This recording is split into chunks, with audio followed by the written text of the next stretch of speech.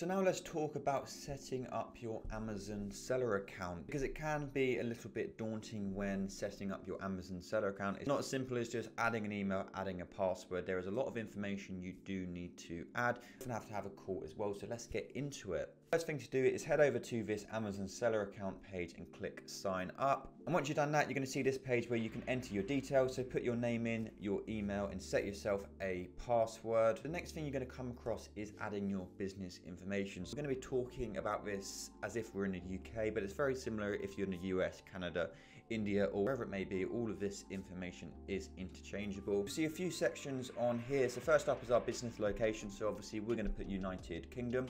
Business type, we're going to set sole proprietor. Now there are a number of options you can pick. You may have a company, a limited company, or if you're in America, an LLC, which you can put that in here as well. But for most people, you're going to need to set up as a sole proprietor, and I'll be talking more about that very shortly. Now next up, we've got the business name used to register with your state or federal government. Now this is just basically what you want to call your Amazon business. So for me, it might be Joe Sales. It could be absolutely anything. Obviously, as you're selling on Amazon, you are a business and you need some branding. You don't need to stress about it too much, to be honest with you, and your business name isn't going to affect your sales at all. Now on to the next step is adding some more business information. So we've got a few things we need to enter here. So first up is your UTR number. So this is your unique taxpayer reference number. In order to sell on Amazon, you do have to be registered as self-employed. You'll need a UTR number. You can apply for this on the government's website. So you just enter that in here, and then you enter your registered business address. So for most people, this is going to be your home address. You're not going to have a warehouse. You're not going to have an office at this time. Just put in your home address in here, and then verify your phone number. So put in your phone number and you'll get a pin through from Amazon just to verify it. Now next up is your personal information. So you're going to have to put your country of citizenship. So for us, it's United Kingdom, your country of birth, your date of birth, your proof of identity. So most people use a passport or a driving license, and your date of expiry and the country of issue as well. And then add in your residential address, so where you live, so your mobile number.